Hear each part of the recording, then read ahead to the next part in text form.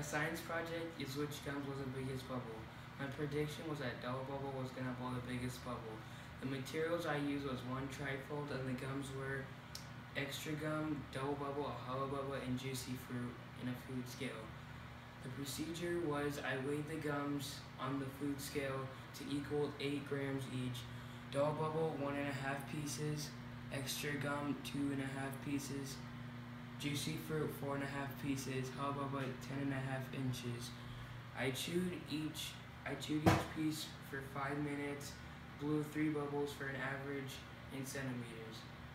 And the conclusion was, in the beginning I thought that Hubba was going to win, but Juicy Fruit actually won with the maximum bubble of 5 centimeters and an average of 4.5 centimeters. Hubba was 0.333 centimeters.